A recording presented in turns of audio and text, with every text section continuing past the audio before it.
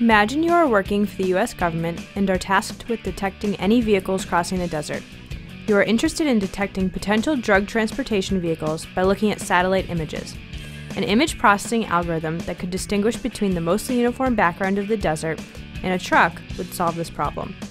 Therefore, my senior design project is to detect anomalies in black and white satellite images of mostly uniform background for potential military, government, and medical applications. To distinguish between different textures in an image, my algorithm uses two types of masks to differentiate between varying textures. An image can be represented by a matrix of pixel values. A mask is an operation that will create a new matrix based on the pixel values of the original image. One type of mask used in my algorithm computes the two-dimensional second derivative of the image. This allows me to find the sharpest edges. Sharp edges often correspond to anomalies. A second technique to find anomalies is called the MESA, mean-squared histogram algorithm, based on a chaos detector developed by my advisor, Professor Noonan.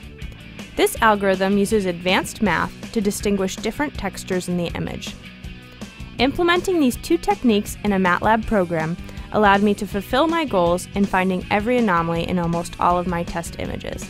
Thank you.